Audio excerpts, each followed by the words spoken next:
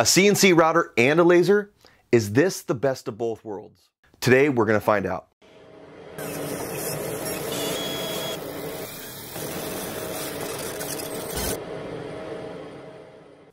Welcome back to the channel, everyone. I'm Brett and this is my laser garage. Me and my wife run a full-time laser engraving business out of our home, and this channel is all about helping you out with your laser or CNC business. A CNC router and a laser? Is this the best of both worlds? Today we're going to find out. If you haven't seen my past videos about this CNC, I'll leave a link in the description so you can learn more about the Masuder 3S from Fox Alien. Make sure to check those out after you watch this one. Basically, the Masuder 3S is a pretty beefy budget desktop CNC, and I like it a lot. But Fox Alien sent me out something pretty cool that promises to expand this machine's capabilities. I'm talking about a 20-watt laser module. Let's take a closer look and I'll show you how to install it. So as I said, this laser module has 20 watts of power, which is a great power level for cutting and engraving. The kit comes with everything you'll need to install this on the Masuder 3S, as well as many other Fox Alien CNCs. An air assist pump is offered by Fox Alien as an additional purchase, but the laser comes with an air assist ready nose cone. I have an extra air assist pump laying around, so that's what I'll be using. It also comes with a safety shield to protect your eyes from the laser light, and I'll be trying out the fume hood kit for smoke extraction. Thanks a lot to Fox Alien for sending this out to the garage for testing. Now let me show you how to install this on the Masuder 3S. First, you'll need to remove your router or spindle from the Z-axis carriage, as well as the spindle mount. Next, you'll need to install the rectangular adapter plate on the back of the laser module, the air assist nose cone, and the laser safety shield. Now you can use the provided screws to attach the laser module to the Z-axis. There's 4 mounting holes on the adapter plate, but only 2 spots for screws on the Z-axis. I attached mine like this, which I think will be plenty strong. Next, attach the 4-pin wire to the laser module. I used a flathead screwdriver to help pop this in place. Just be careful not to force this so you don't damage the connections. The other end of this wire is a 3-pin connection.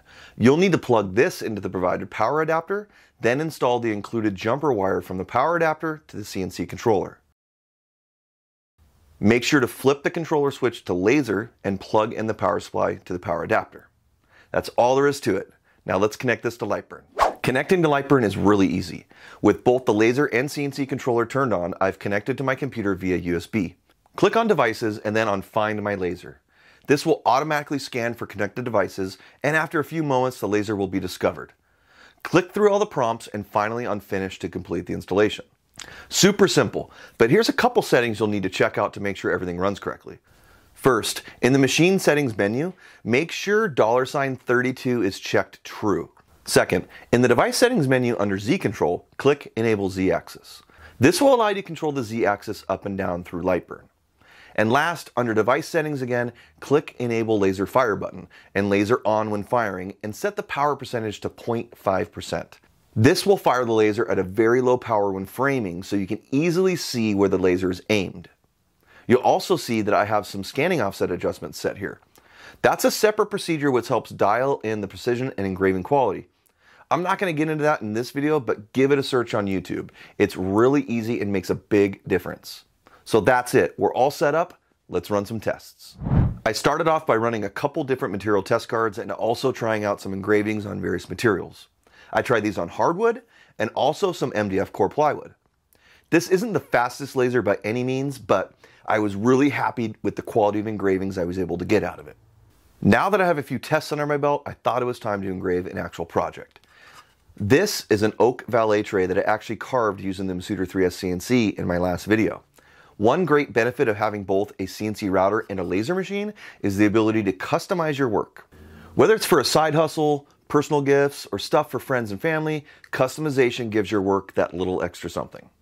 But what about cutting? Does this have enough power to get through 1/8" and 1/4" sheet goods? Let's run some material test cards and find out. For these tests, I went ahead and attached my air assist pump in order to help with the cutting.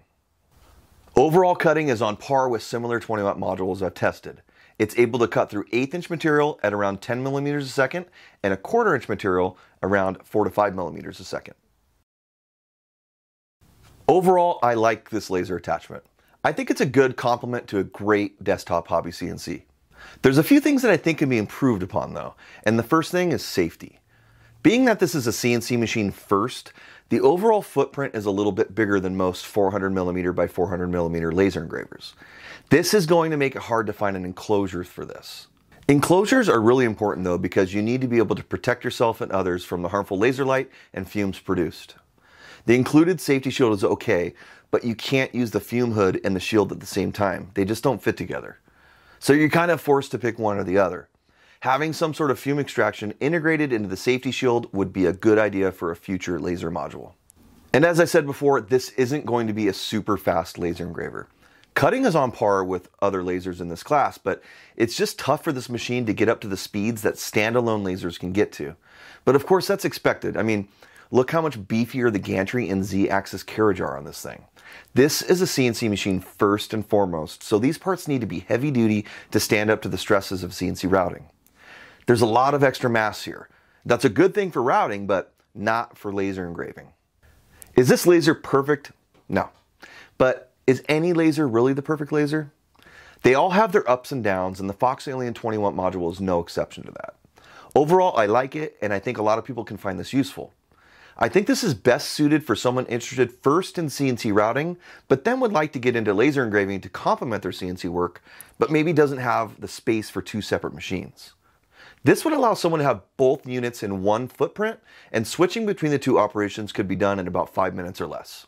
But what do you think? Have you used a laser engraver on a CNC machine before? What are your thoughts on this setup? If you want to see my full thoughts on this CNC, make sure to check out this video here.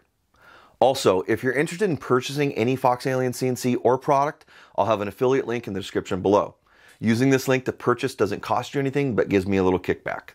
This helps me continue to make content like this, so I really appreciate it. Thanks again to Fox Alien for sending me this laser for my review. If you like this video, hit that like and subscribe button, and don't forget to check out my other laser and CNC videos showing up on your screen in a few seconds. Thank you very much for watching, and I'll see you next time.